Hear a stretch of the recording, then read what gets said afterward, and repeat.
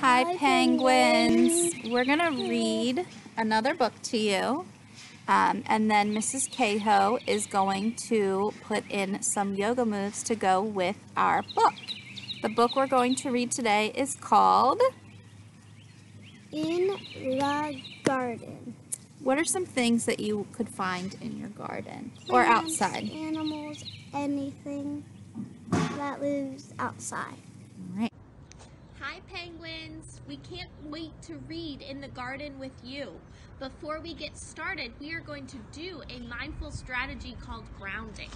And grounding is just a fancy word for bringing yourself into the present moment. We are going to use our 5 senses to ground ourselves before we read. So find a comfortable position where you are, inside or outside. And we are going to use our 5 senses to notice what's around us. So, first things first, let's notice what we see. It might be something you love, something in nature. Next, let's notice what we hear.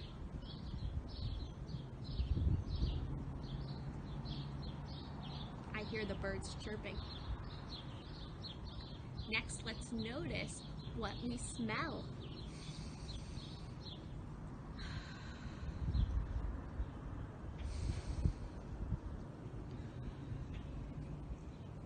Next, notice what you can touch or feel around you. I feel my body sinking into the earth.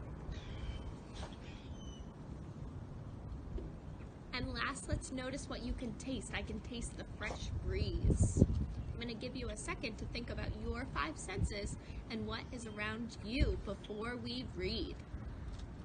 All right, let's see some pictures of some things that we could find in a garden.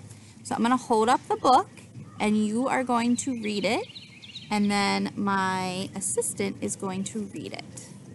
All right, here is our first page. Can you guys read that? Use the picture to help you out. Point to each word if you need to. All right, Ella, what does it say? Look at the butterfly. Yes, you can find butterflies in your garden. Thanks, Ella. That was great. Our first pose is a butterfly pose. You can take your feet and make them kiss together. Bring your back up nice and tall. Roll those shoulders back so that they're relaxed, and you can flutter your wings like a butterfly. This is our butterfly pose. All right, what else can we find? All right, read this page.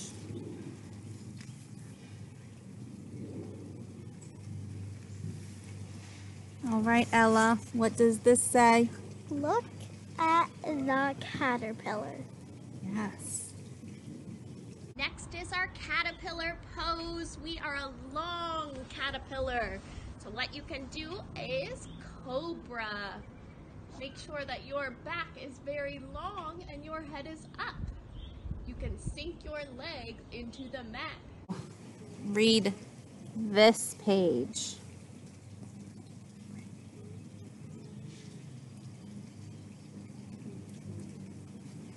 All right, Ella, read it. Look at the spider. Ooh.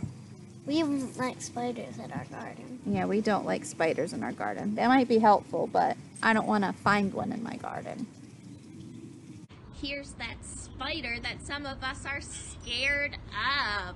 Let's make our legs like a spider pose. You can take both of your legs and place them out. Now take your hands and weave them under your legs. If you'd like, you can crawl like a spider. All right, read this page. Look at the beetle.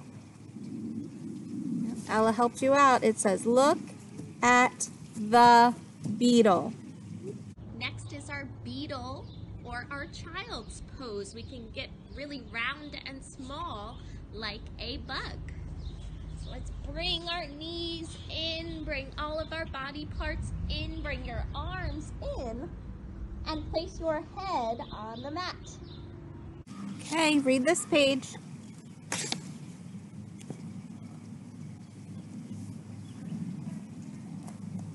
All right, Ella, go ahead. Look at the grasshopper. For our grasshopper pose, we are going to do the yoga squat and hop, hop, hop like a grasshopper. If you want to put your arms down, you can go like this. Now, read. I like these guys. You like these guys? Okay, what guys do we find in our garden? Look at the snails. Snails. Here is our snail pose, which is our hardest one. First thing we do is kind of get into a child's pose. You can have your knees together, but move your feet so that your toes are on the mat. Next, put your arms down and place the top of your head on the mat. Can you see my snail pose? Oh, look at this I one. like these guys too. All right, what does it say? Look at the worm. Here is our worm pose. We need to make our body nice and long and wiggly like a worm. So what we can do is stand up nice and tall in mountain. Fold over like a nice hanging worm. This is our forward fold. Feel that hang. Let your head hang. And let's roll back up like a wiggly worm. One vertebrae at a time. Last will be our worm head. And our last friend we can find in the garden is a Look at the bird. look at the bird. Bird pose, get ready to fly.